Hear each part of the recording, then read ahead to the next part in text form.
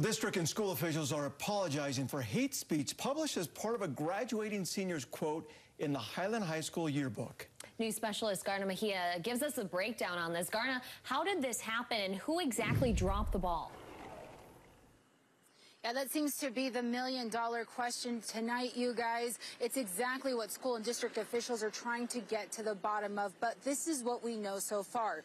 Yesterday, students at Highland High Schools got their yearbooks, and in the senior quote section, they found this. It was published under one of the senior students' pictures. It says, "There are two genders and a lot of mental illnesses." This is all that came to light after another student posted about it on social media, expressing concerns that it was extremely offensive to students, specifically the LGBTQIA+ community.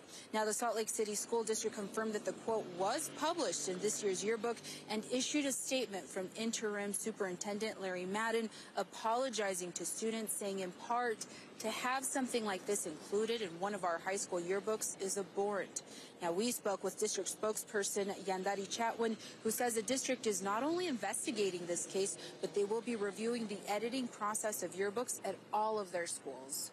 A deep apology to the community. We are taking this seriously, as I mentioned, and we'll definitely look into how this happened, because there is an editorial process, and we're going to look into that to see where the gap was, how this even got published into one of our yearbooks. It's unacceptable. Now, Highland High School's new principal, Jeremy Chatterton, added that this does not reflect the school's values, saying in part, the inclusion of this quote in the yearbook is more than just an administrative oversight.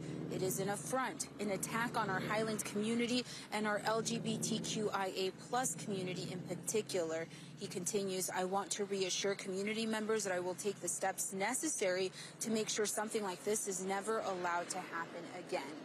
Now, the school says that the student responsible for that quote is obviously no longer at the school. They graduated. In the meantime, school officials are making counselors available to any students that may have been impacted by this statement made by that student in the yearbook. We'll go ahead and post a link to how parents can reach out to school officials. For now, we'll send it back to you. I'm Garna Mejia, KSL 5 News. All right, Garna, thanks for following that story for us.